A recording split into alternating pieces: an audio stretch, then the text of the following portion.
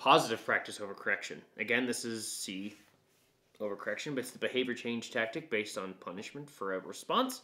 The idea with positive practice is, let's say you have a kiddo that likes to tear apart his desk and do a whole bunch of really bad stuff in a room for a demand.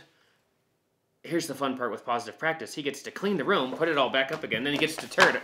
You make him tear it apart and then put it back, and you're going to make him tear it apart and you're going to put it back, contingent on the problem behaviors. The idea being he now has to have more effort for said behavior. The idea, it takes more practice and is essentially a pain in the ass to tear apart your desk. Now it's no longer effective to A, escape the demand, and B, when you engage in that behavior, now it's even worse. It takes even more effort to